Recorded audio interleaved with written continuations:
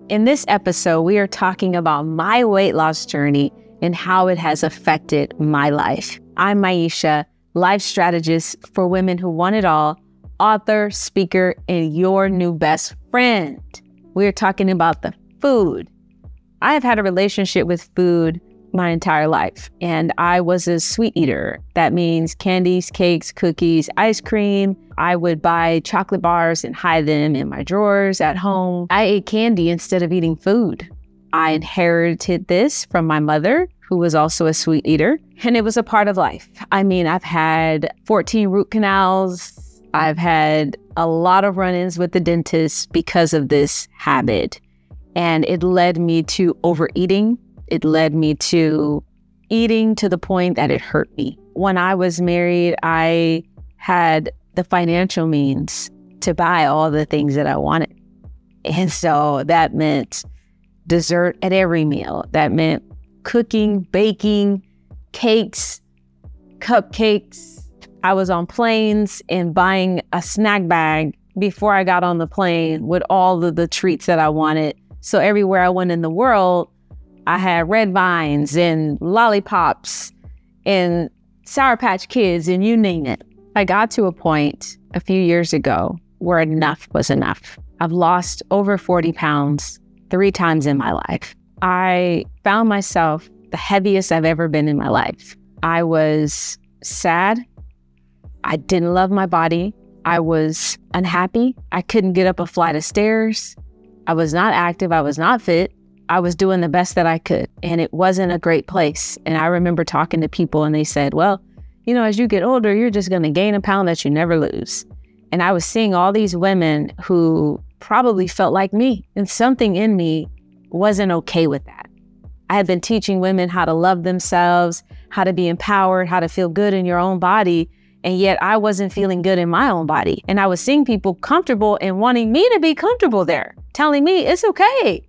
We all are part of the club. Something deep down inside said, no, you need to do something about this. I didn't want to feel like a foreigner in my own skin.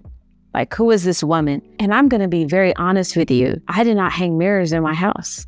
I did not have mirrors hanging around my house all over the place. I might have had one because I did not want to see me.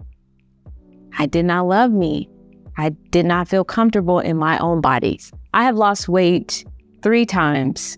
The first time I was on a show called Preachers of LA on the Oxygen Network. And after season 1, I was like, baby, I was looking like Michelle Obama. I had hair like to my shoulders and it was like, oh no, this is not how I want to come across. So then season 2, I lost like 20 or 30 pounds, got the bundles.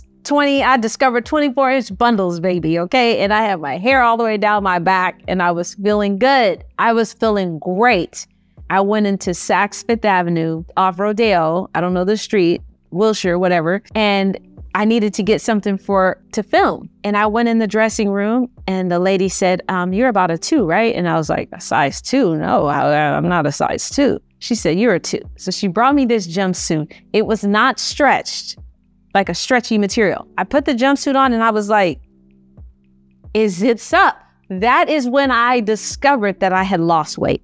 Inside, I was still that thick girl trying to figure it out. When I tried that thing on and that woman looked at me and said, you're a size 2 and it's not stretch, I was like, wow, it was the best feeling of my life. And I'm not saying that whether you're a 16 or a 2, that one is better than the other. I'm not saying that. I'm saying for my own personal growth, my own personal knowing, this was home. Second time, I was still using food as my source of friendship. Food was my source of connection. It was my source of love. So after I lost weight, I felt so happy. I think I lost it for maybe a year, I don't know, 2 years, 3 years, maybe. And life was starting to happen.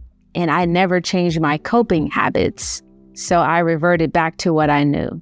Give me the sugar, give me the breads, give me the carbs, not working out, not taking care of myself. And then I got to my heaviest weight that I've ever gotten to. And that was what I was when I delivered my child at 9 months pregnant. That's where I got. And I knew at that moment, oh no, you're back here This was the most unhealthiest emotionally that I was. I don't know if you guys have experienced this. When your body is not the way you want it, it just drains every other aspect of life. How I was showing up for my partner at the time, how I was showing up for my children, how I was showing up for myself suffered because I was not happy in my own body. This time I felt tortured in my own body. I had pictures and I was smiling and it seemed like I was happy. And for the most part, I was happy because I didn't have problems in my life. I just wasn't happy with me. Weight loss, body transformation. I changed my mindset. I attached showing up for myself as a goal. And how I show up for myself, I eat healthy. How I show up for myself, I go for a walk. How I show up for myself is doing the things that honor my body. Weight loss and transforming my body has been one of the most powerful tools to really tapping in to my soul. They're all interconnected. I discovered that as long as food represented connection, I wasn't gonna let it go because I wanted connection. As long as those happy feelings came with that Snicker bar, I was gonna eat the Snicker because I needed the happy feelings. Some of us wanna go about changing our weight by just following a list. It's more than that. You gotta work on the mind. For me, 100% mindset change. So I find myself here now in the middle of my third transformation, okay? This one is special because in all the other seasons of my life, I was married. So there was a constant. I was involved in the business, in the ministry a certain way. I was involved with my children a certain way. I was involved in my marriage a certain way. So I had other things in my environment that influenced how I felt and how I got to move. Now, I have no excuse. I'm in control of my life. I have my voice. I have my time. I have my power, my strength. And it was the perfect opportunity for me to shift my body once again. I can honestly say at 40 that I am in the best shape of my life, mind, body, and soul. We got a little bit more work to do. Don't worry. I'm gonna show you the end results of this mindset work, okay? And I will definitely keep you in the loop of all things to achieve your best self, mind, body, soul. Changing my thinking, changing how I experience life and food and sweets. I don't eat a lot of them nowadays. I don't eat a lot of carbs nowadays because it doesn't honor me in the ways I want to be honored. The food is not treating me the way a queen needs to be treated, okay?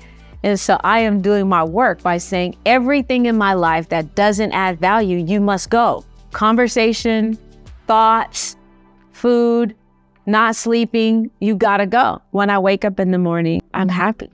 When I go to sleep at night, I'm happy.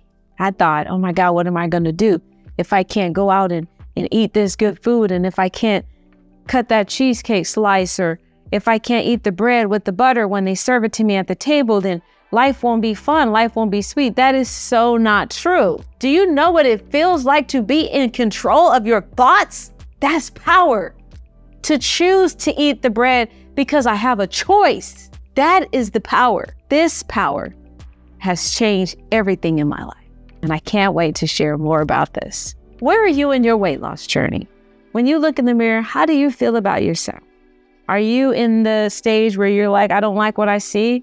Or maybe you're in the transition stage where you're like, something must be done. Or maybe you're on the other side where you're saying, I'm loving life, I'm living life, I'm in my body and it feels amazing. Tell me in the comments your experience. If you want to know more about my weight loss journey and what I'm eating every day, or maybe step by step, let me know in the comments. Maybe we could cook up a little something for you.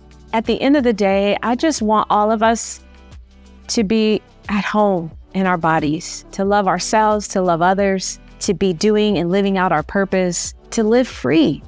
That's all I want. And whatever I can do to help you along the journey, I'm so happy to. If you haven't already, like, comment, subscribe, turn on that notification bell so you get all the videos as soon as they are released. I can't wait to continue this conversation in the comments below.